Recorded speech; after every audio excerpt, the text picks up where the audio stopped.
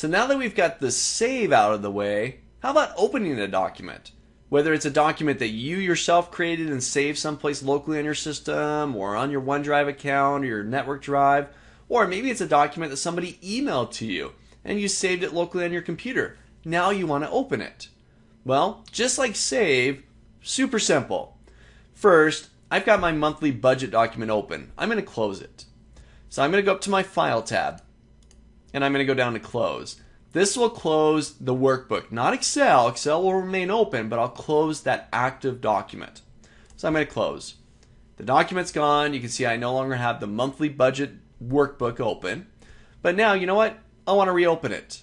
Well, once again, there are multiple ways to do this. Take a look. I'm going to go up to File. I'm going to go to Open, which is where it took me by default. Now, I do have recent workbooks, and I can find my monthly budget right there. One click, open. But what if this is something that somebody emailed to you and this is the first time you've ever opened the document? It's not going to be in your recent list because you've never had it before. Well, in order to open that up, I need to browse for where I saved it at.